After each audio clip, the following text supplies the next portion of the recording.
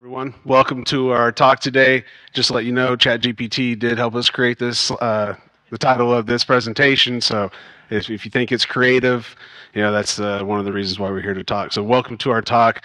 Again, my name is JJ Widener. I'm the Director of Cybersecurity Architecture at Kimberly-Clark. Just recently promoted this week. Actually, before that, I was working as a data protection architect and work with JD here all the way from Atlanta, Georgia today. So let's give him a big welcome. Yeah, there we go.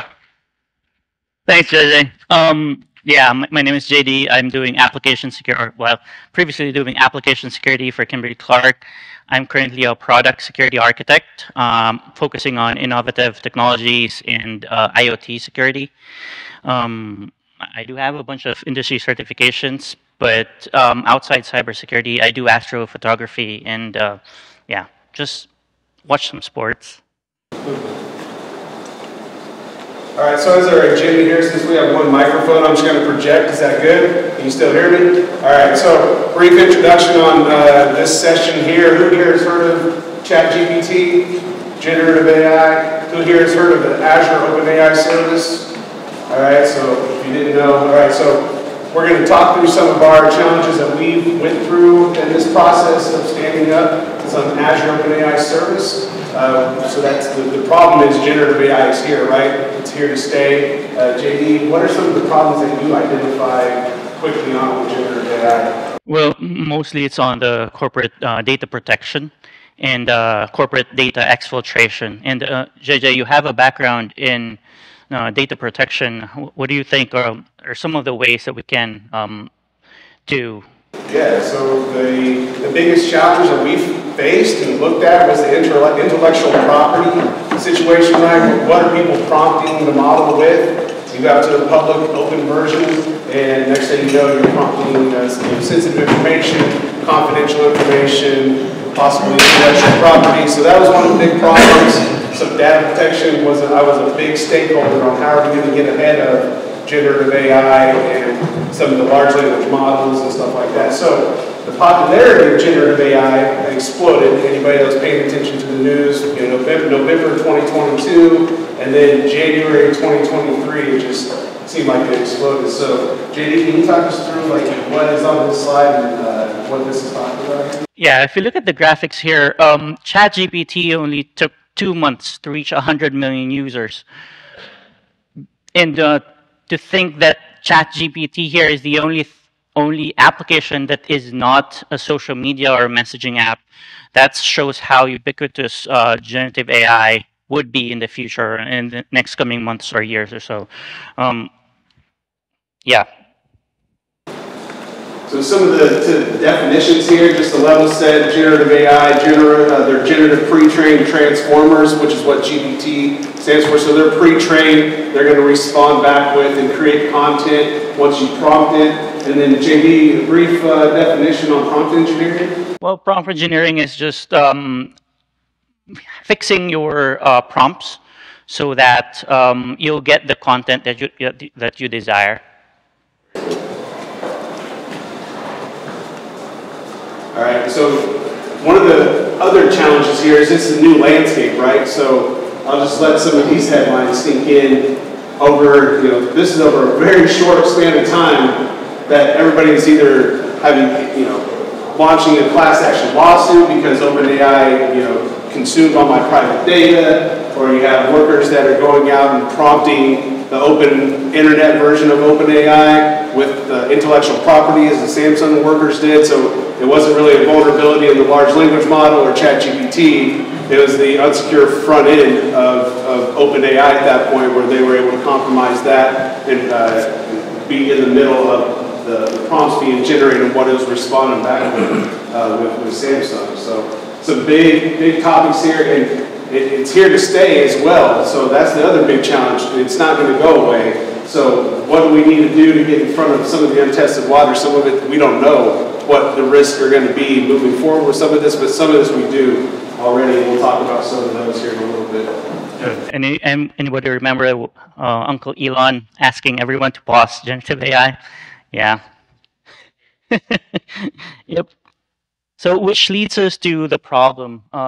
JJ, can you talk more about what our problem was? I hit on it earlier, the prevalence and just how broadly and quickly this was adopted spun everybody's head. I had no idea how quickly you would start submitting intellectual property, say if you're creating some type of compound that could be proprietary or copyrighted, or maybe not copyrighted, but you're gonna log a patent for it. You know, so you're submitting all this information to an unknown SaaS application on the internet.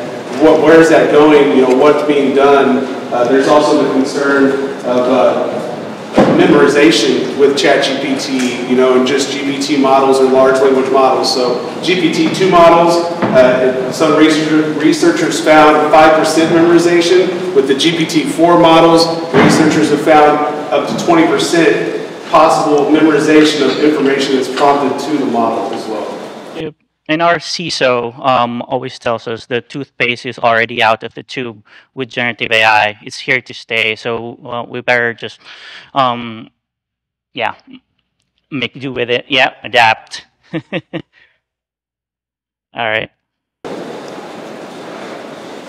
Yeah, so with the problem of, you know, it's out there and it's publicly available, anybody can log into ChatGPT, create an account, start sending anything to it, you know. So one of the challenges there is who is going out to that public model? Well, when Microsoft bought OpenAI, if you didn't know that, Microsoft purchased OpenAI for a lot of money back in early 2023. And next thing you know, they're packaging it and selling it as a service, right, in Azure. So the Azure OpenAI Service, you can utilize to spin up your own ChatGPT model. There's a lot of publicly known assurances from Microsoft that they are not training their models on your data, you know, so a lot of assurances, right? So that's what Microsoft says. We're still learning, right? As this comes out and Microsoft owns the model, right? You're paying for a service to utilize their model. So we thought that was still much better than employees going out to the public internet and using the open internet version of ChatGPT. So that's why the decision was made. How quickly could we spin up an Azure OpenAI service for ChatGPT? Has anybody else here actually spun one of those up yet? All right, so it's fairly simple to do. You have an Azure subscription, you log a request, and you can request it. So it allows for additional Azure kind of Microsoft security controls. None of this here is, you know, proprietary. This is all Microsoft's website on how you should secure you know, your Azure OpenAI instance. You can put on private endpoints for any storage service that's attached to it. You know, I put acceptable use language here because we created acceptable use language because the messaging before is don't put anything that's confidential or sensitive into the public model. You know, social. You know, it's kind of like think before you do this to the employees. But we had to come up with our own internal acceptable use on how are we actually going to use the Azure OpenAI service.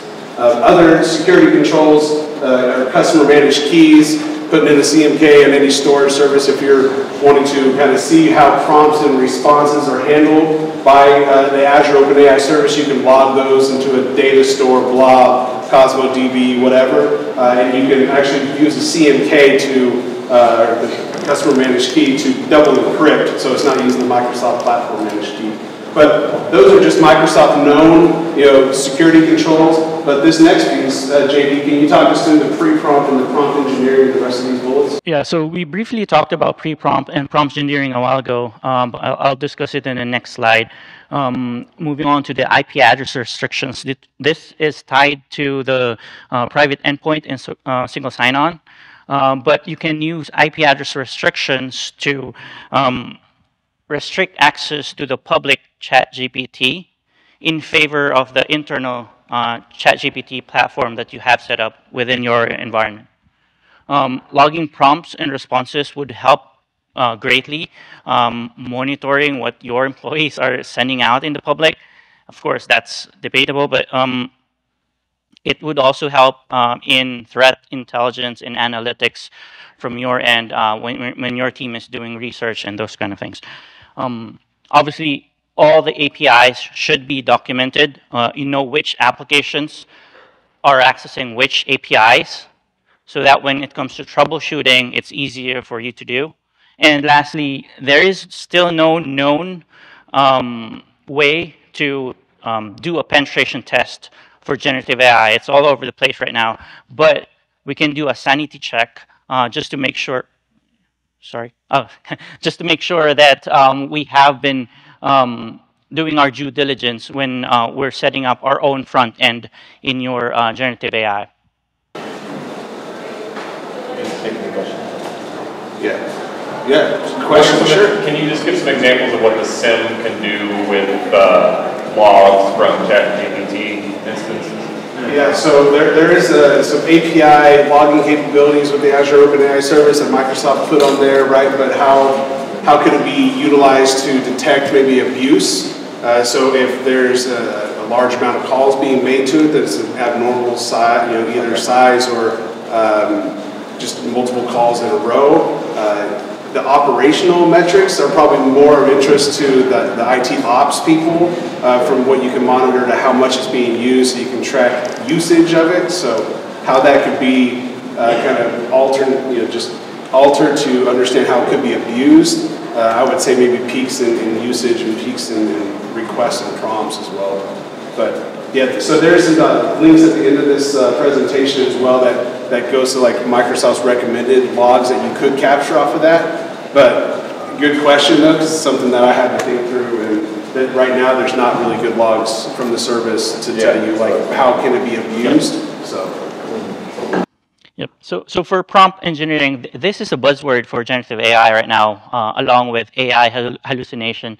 So when it comes to prompt engineering, it all boils down to specificity.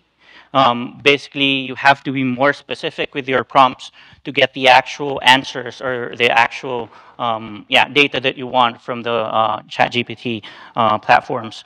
So for the more discerning users, they would tend to do jailbreaks. I'm not sure if you're familiar with the Dan, do anything now prompts. So those tend to extend the capabilities of these generative AI platforms. However, we thought of some controls against these jailbreaking prompts.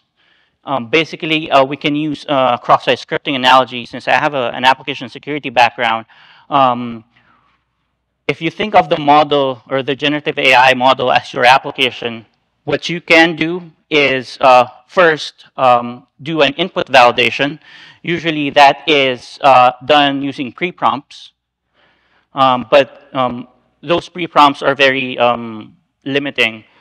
The last thing you could do is do some output sanitation on your front end for your users, so that whenever they do some jailbreaks, yes, the applications or the generative AI has been jailbroken, but you're outputting a sanitized version of what you don't want them to see.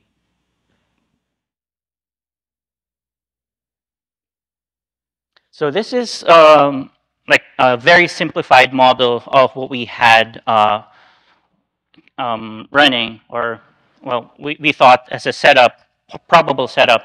The left here is the OpenAI public ChatGPT. The right portion here would have the private Azure instance that would host the front end that is connecting to the Azure OpenAI service. But we have some of the controls that we can put in place, like the CMKs, as JJ mentioned, the custom pre-prompts, and the logging mechanisms connected to the Azure instance, the private Azure instance.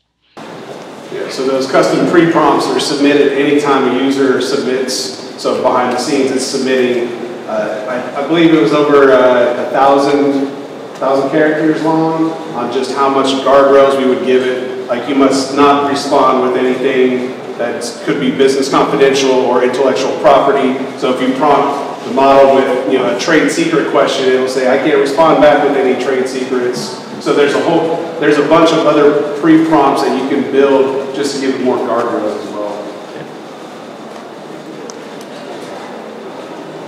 All right, so some of the caveats that we've identified with using the Azure OpenAI Service right now, the 3.5 model is the only model that's available, at least to us right now. So, and then once you switch over to the 4.0 model or the 4 model, the costs go up. It's extremely inexpensive to do this in your environment as well. We didn't talk about that much, but I want to say first couple months like $300. So not that expensive. So what are some of the other limitations, JD? Well, obviously, when you have just access to the 3.5, you have the data training model trained like 2 years ago, and it has a cutoff there. So it might not be the most updated, but as you mentioned, that's one of the best ways to implement. Yeah. Model is highly vulnerable to the DAN attack. So if you haven't, I thought it was pretty cool. I haven't seen it really work until somebody executed on the instance that we spun up. So it was able to respond back with ransomware code and able to kind of create a hyperlink as well to a code. So it was very impressive on how they were able to get that done. Of course, it's a team effort. It's not just cybersecurity. Everyone should be involved, including legal. But usually, when we have like a large team or IT team or organization, there are a lot of different moving parts in there. Cloud security, cloud infrastructure, innovation team, and the data and AI model or AI team would need to be involved as well. Yeah, a lot of stakeholders wanted to be involved with the language we were projecting, what are we doing with it, what's being generated, what can we copyright, what can we can. People are wanting to start, laying down patents and stuff they were generating with, with generative AI. It's like, well, we don't even know what that means yet. So yeah, it's great to have a lot of stakeholders. Legal is one of your big partners in this one. All right. I think the human component of it boils down to your company or corporation's basic strategy regarding generative AI. The first step is to know what your position is or your company's position is on generative AI, whether you're already ready to adopt those generative AI models, or you might need to take some time and evaluate if you can implement the necessary controls to implement within the model. Yeah, and so almost immediately, I think it was April, we had a training that was able to go out where we included generative AI training with our awareness training. So we were able to get at least some messaging out there on think before you prompt, however you word it, however you frame it. It's think before you click, think before you post, think before, always think. So don't just go out there and submit, your 40-page, super secret document that you wanted to summarize. Probably not the best use. So we still have some guardrails, some controls on, like, how are you wanting to use this? Now, what's the use case? Just so we can kind of get ahead of those challenges that we've heard about, and of course, nobody wants to be in a headline anywhere. So, and that risk evaluation, like what's more risky? Somebody going out to the public model or having your own internal model, and somebody using confidential and sensitive data internally, where you can control who has access, you can kind of see what's being prompted in the responses, right? So again, depends on your organization's risk. Yep. As JJ always mentioned, always include human in the loop whenever evaluating those generative AI models. Has anybody really used a whole bunch of ChatGPT, like writing all your papers for college and stuff? No, I'm joking.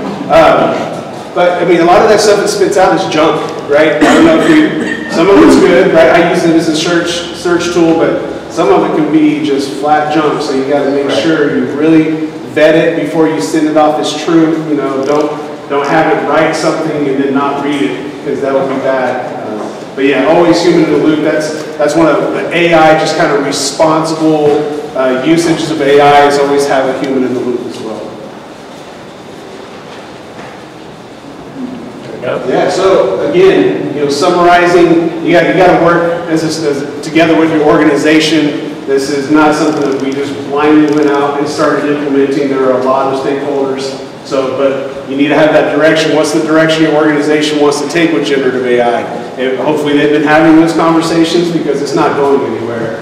JD, do you have any other closing thoughts? Well, yeah, generative AI is here to stay. So it's up to us to figure out what to do next and what to implement in terms of controls, security controls.